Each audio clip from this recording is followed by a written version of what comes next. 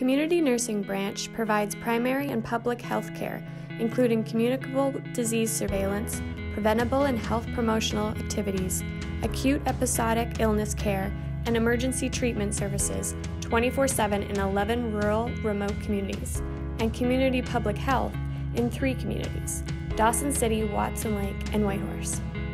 The CNB community teams have been extremely adaptive and flexible throughout the pandemic. They supported clients when travel by other practitioners was restricted due to COVID, by supporting virtual visits and supporting clients when returning from the hospital. They have worked with their community partners and leaders to educate the public about COVID, supporting screening and testing activities, as well as contact tracing and monitoring. They have diligently adapted to the new world of PPE and tracked their PPE use to support tracking usage and needs for the territory. The next phase of work will be critical as they support the mobile vaccination teams and their communities to educate about the vaccine and reduce barriers to access.